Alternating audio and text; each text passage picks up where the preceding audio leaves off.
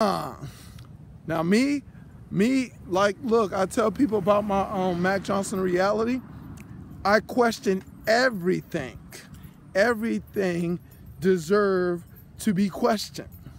Not because, because it's church is about something good. It is all about Jesus Christ and the good news of the gospel of Jesus Christ, and ignore that, part and question the world. No, when you have, when you about truly investigating something that is trying to find an answer, that I love my boy Sherlock Holmes do. You question everything.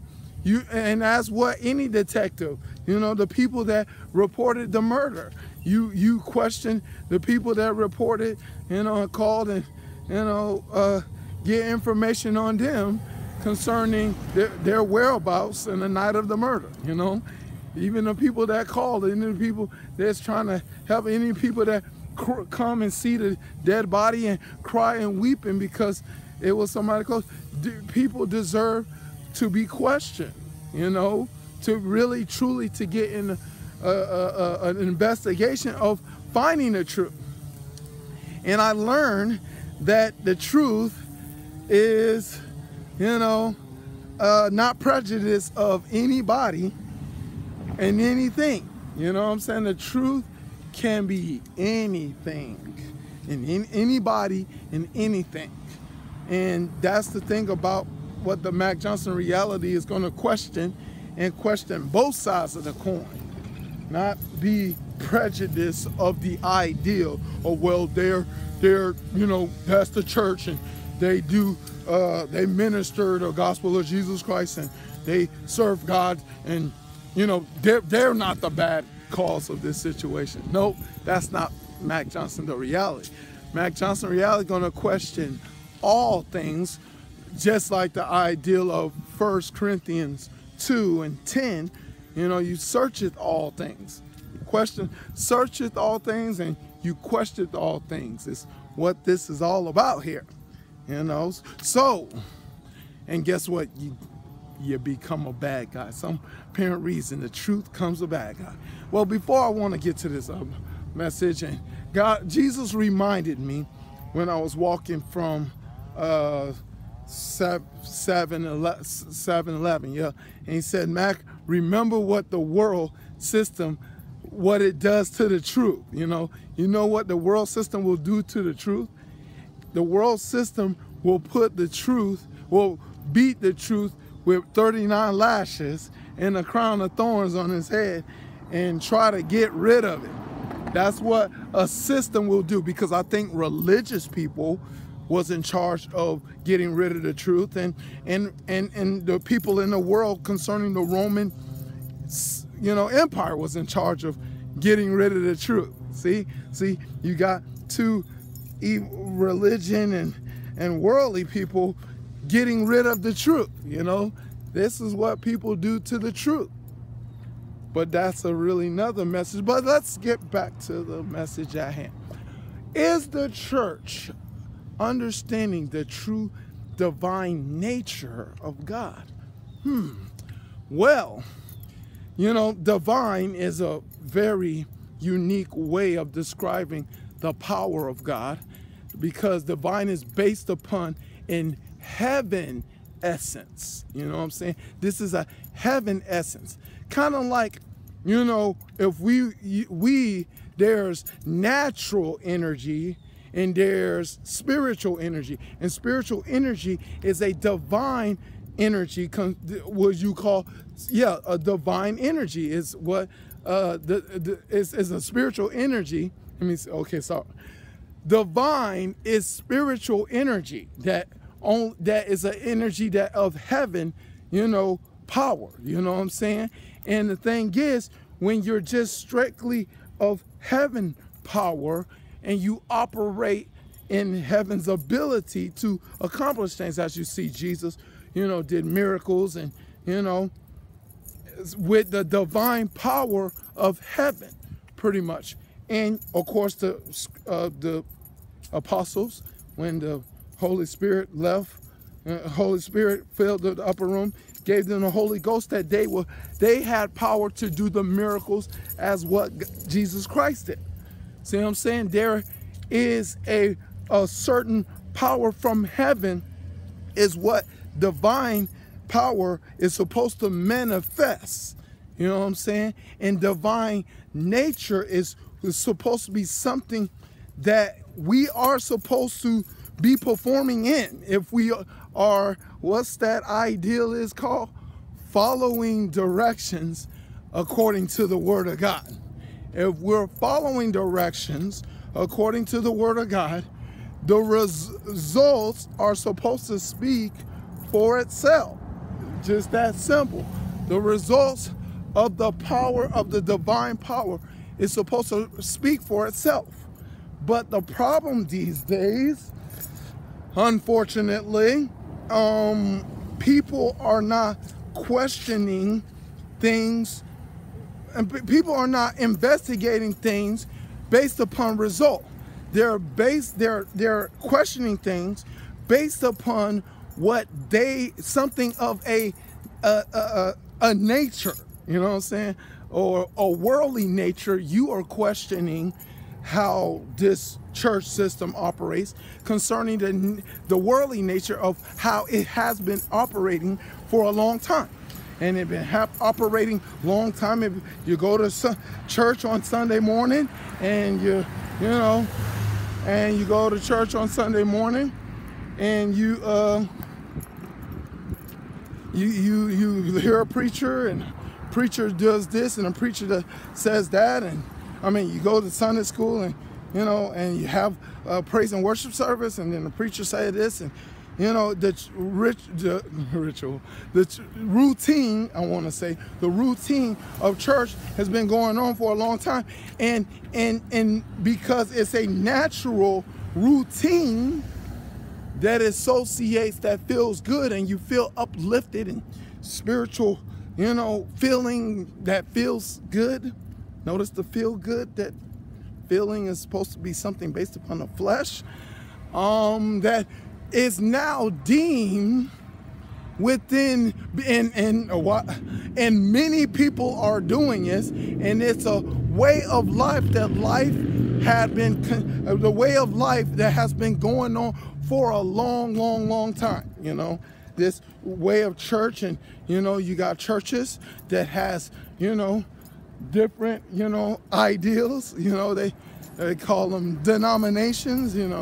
They got a Baptist, and they got the Methodist, and the Pentecostal, and the Presbyterian, and the Catholics, and the Presbyterian, and they have the Lutherans, and have a lot of them. Yeah, and you see all this going on, and you take a look at that Bible, or more likely you be like Jesus Christ when he came to the scribes and Pharisees in Matthew 21, I believe. And I believe you go down to the 40 area, and you read about that Jesus asked the scribes and Pharisees, and he said, have you ever read the scriptures? That's what, I want to just quote that part. Have you ever read the scriptures? And you ask that question. The person we represent, Jesus Christ, says to the scribes and the Pharisees, religious people, have you ever read the scriptures? You know what I'm saying? And he talks about that people that are the builders are the stone that the builders have rejected. You know what I'm saying? The stone, Jesus Christ is the stone that the builders have rejected. Of course, quoting from Isaiah. Jesus loved quoting from Isaiah. Yeah, the stone where the builders have rejected him, and he's talking about this, and Jesus, like, to me, throughout the Matthew, Mark, Luke, John, keeping it real 100, speaking of the kingdom of God, concerning of how it's supposed to be established. And then you get the apostles, Paul and John and Mark and what we got in the Bibles, and we get, of course, Apostle Paul that's converted, and he's speaking of an ideal structure of the church that is supposed to be operated in the scriptures based upon the unity of the Spirit and the unity of the faith, you know? And you look at these scriptures and you're like me and a few people, and that is, you know, seeing this routine ritual that is not producing the outcome that is advertised in the scriptures. You know, you're like, what? Huh? What? Huh? For me, and everybody's like, well, you know, well, we've been doing it for so long, and this how it goes, and this is how it's supposed to be. This is how it goes in our natural ability, not the divine ability, because if it's divine and it's of God, and God does things as what Jesus says in John 4:24, in spirit and in truth, it, you know, and it's supposed to be producing truth results, you know, is not operating in a divine energy, is operating in a natural energy that is of the world, pretty much. And now, you know, people are now deemed this ideal system of the church world as, yes, they deem it as something of God. You know what I'm saying? Yes, this is something of God. This is something of the divine God. This is something that is supposed to produce the works of God that they advertise on television and radio. Y'all have a good day.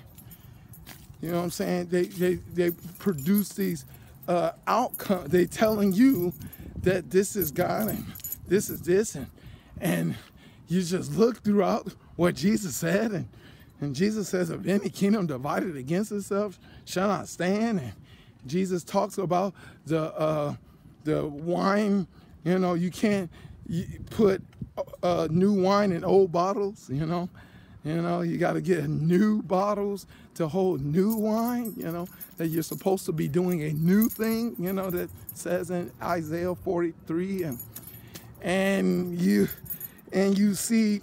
Jesus said in Mark 7, talks about 13, talks about making the commandment of the word of God none effect through your own traditions.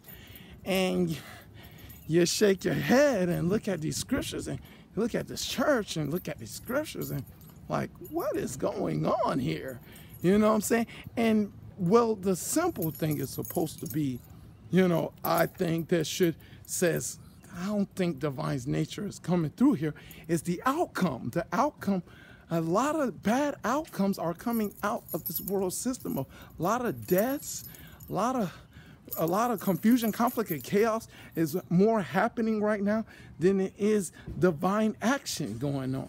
People hate one another more than they love one another. You know what I'm saying? People are operating in more sorrow than they're operating in joy. People are operating in more violence and, you know, than peace. And the church is supposed to represent the light of the world, that his light, he's called the light of the world because his light can light up the whole world. But if you're not following his instructions properly to where it's supposed to be at, that lighting up the whole world process will not fulfill itself. So the question is the church system are operating in the divine nature of God? Well, I'll leave it for you to answer that question concerning your own investigation and speculation of the divine nature of God. And if you do have a true relationship with God and not a religionship, that is the evil part that, you know, had Jesus Christ led the march of Jesus Christ's crucifixion. You're not going to understand the divine nature concerning a real relationship with God to truly find out what is divine and what is not of divine, that Jesus describes in John 15:15, that supposed to, you know, if they're not divine, you will be like in a fire and burnt up and stuff like that. Yeah. So you question and find out and question what is divine nature and what is not divine nature to truly find out what is of God and what is not of God. You don't really need me to answer this question for you. Answer it for yourself. And that's the message. God be the glory. Him forever and ever. In Jesus' name, amen.